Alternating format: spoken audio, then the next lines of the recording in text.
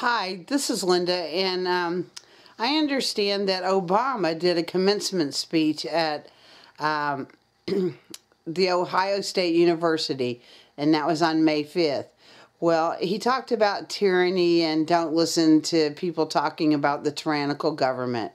Well, May 4th, now I don't know if this is by coincidence that they did this, in 1970, there was something that happened in Ohio at Kent State that was very tyrannical. So I don't know how these people in Ohio can ever forget this. And I'm just going to show you, for those younger ones that don't know, and my age, well, we do know. But here you go.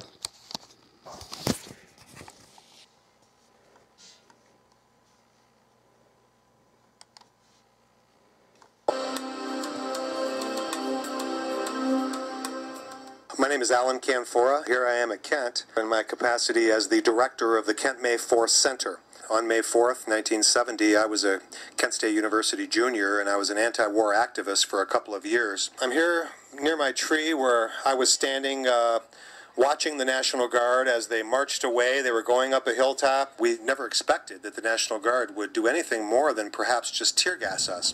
And when they did start tear gassing, we ran away. So instead of us having a confrontation on the Kent State Commons, we were chased to the other side of the hill. These 76 men reached the top of the hill. Suddenly on the right flank, I saw about a dozen men. These dozen men stopped simultaneously, turned, raised their weapons, and they began to shoot. Immediately, I thought they must be firing blanks. There was just no reason for them to shoot.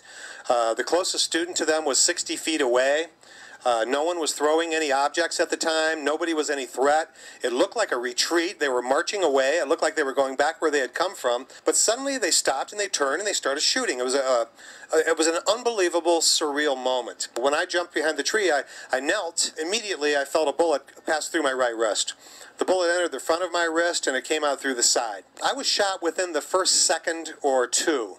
So that means for the next 11 or 12 seconds, the vast majority of the 67 shots were flying in my direction down the hill, but mostly behind me into the parking lot area where all 4 students were killed and 4 others were wounded. So about, I'd say, 60 feet behind where I was wounded is where my friend Jeff Miller was shot through the head. The bullet entered his right cheek. He was killed instantly. He's in that famous photograph where the young woman Mary Vecchio is screaming over his dead body. And that was exactly behind me. It's very possible that the bullet that went through my arm could have hit Jeffrey. We were in the exact line of fire. Since 1970, we've always wondered, why did the National Guard shoot? We always just assumed there had to be a military command, because for a dozen men to stop, turn, aim, and fire, and continue to fire for 13 seconds, it's no accident. That has always been the central mystery about the Kent State tragedy.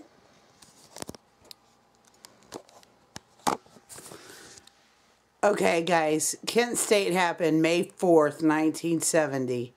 He does a commencement speech May 5th at Ohio State University talking about tyranny. Well, you know, I hope it doesn't fly well. I'm going to debunk you, Obama. You're insane, or you've got a cognitive dissonance disorder. We're not going to forget Kent State and what you did in Ohio. Peace, love, no fear, and yeah, this is getting insane.